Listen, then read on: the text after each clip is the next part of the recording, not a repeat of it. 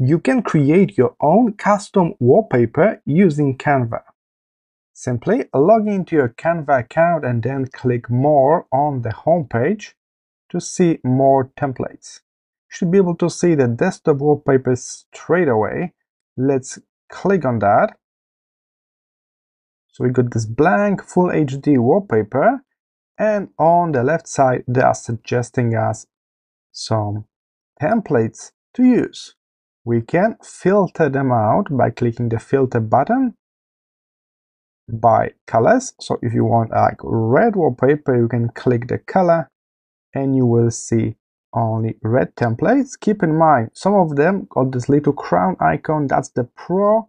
You will need a Pro account to use that. So let's focus on the one without this. Some of them are simply ready to use, like this one. For others, you may have a chance to actually put your own text or pictures.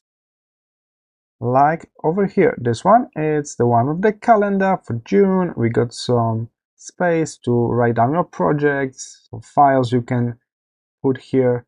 So keep in mind, it's all a template, so you can customize it.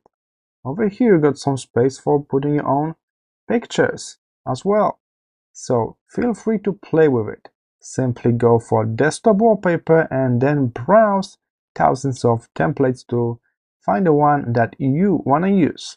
Then simply customize it. If you want to change the text, just double click and you will be able to type whatever you want to type. You can also replace images or even drag and drop brand new images. I just detach image from that frame. I can delete that and use that same very frame to put my own image in. When you are ready to download your wallpapers, simply click Share at the top right corner, select Download, and you can choose between JPEG or PNG.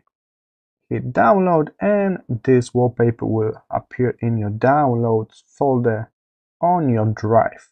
I hope this short tutorial was helpful and I will see you in the next video.